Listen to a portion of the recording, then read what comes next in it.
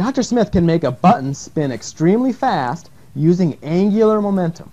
Dr. Smith has about 4 feet of thin, strong string and a large button. He first puts one end of the string through diagonal holes in the button and then ties the ends of the string together in a knot.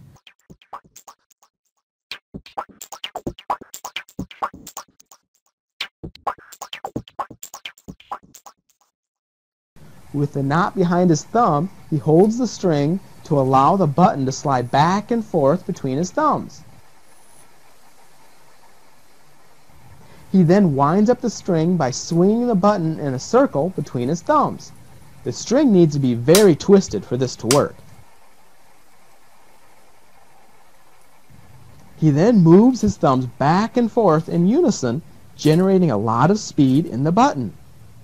In fact, so much tension in the string is being generated that most of the strings Dr. Smith tried broke, so he is now using 20-pound braided fishing line, and instead of his thumbs, he is using pencils.